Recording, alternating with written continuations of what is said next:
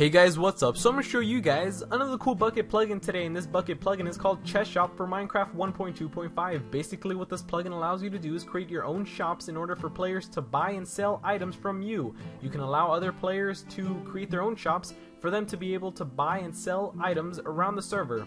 It's a good flow of the economy. Let's go ahead and create ourselves a shop. In order to make a shop, you're going to need yourself a chest and a sign, and now let's go ahead and place the chest like this. You could put a chest shop wherever you like, as long as you could put a sign on top of that chest. But on the sign on top of the chest, you have to put what you're selling or what you're buying. So let me go ahead and right click the stone with the sign, and now I'm going to put what I'm going to sell. So the players are going to buy some stone. Let's just give an example with stone. On the first line, you could put whatever you like, so I'm going to put buy stone.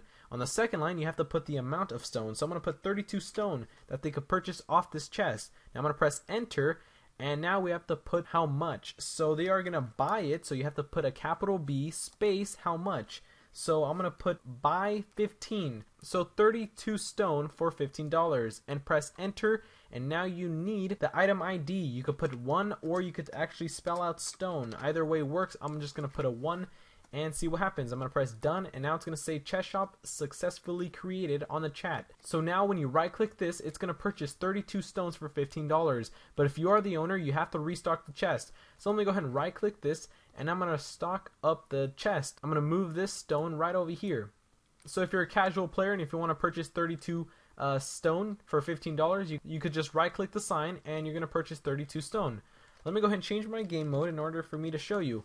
You have to be in survival in order to buy stuff or sell stuff. So I'm going to right click this, and now it's going to purchase it, and it's going to say you have bought 32 stone for $15. So now I have myself some stone. I'm going to right click again, and it's going to purchase another set. And there we go, now I have 64. Now the chest is empty because I did put 64 stone in there. So if I right click again, it's going to say that the shop is out of stock. So that's basically how to make a selling chest. Let's go ahead and make ourselves a buying chest. Let me go ahead and place down some more stones. We're going to put down a chest. So we're going to place down a sign. Now we're going to put sell stone on the title. Press enter, and you have to put the amount. So let's say 10 stone. You could sell 10 stones here. Press enter, and how much? You could put $10. You could put $5. It doesn't really matter. So let's go with $5. You have to put 5 space and a capital S for sells. So 5S. Now press enter and the item ID. You could put 1 or stone. Let's go with stone and press done, and now it says shop successfully created. And now let's go ahead and right click this. There shouldn't be anything in here. And now let's go ahead and sell this. So I'm going to right click, and now it's going to sell 10 stones for $5. So I could keep on selling everything. And once you have nothing, it's going to say you don't have enough items to sell. And you can always purchase your stone again. So this is a basic selling shop, and this is a basic buying shop. But if you like to combine both of them into one shop, you could. Let's go ahead and make ourselves a double shop, if I, best explain it. It's just basically a buy and a sell shop put together into one. Let's go ahead and make one. We're going to put down a chest, and in the sign, let's go ahead and sell some sand. So I'm just going to put sand as the title. You could put anything as you like as the title. Press enter and the amount. So let's go ahead and sell ourselves 10 sands. Press enter, and now we have to put how much. So you could buy the sand for $10, and then you have to put a colon in the middle, and then you put $5, maybe $5 or whatever the amount you like, $5, and sell.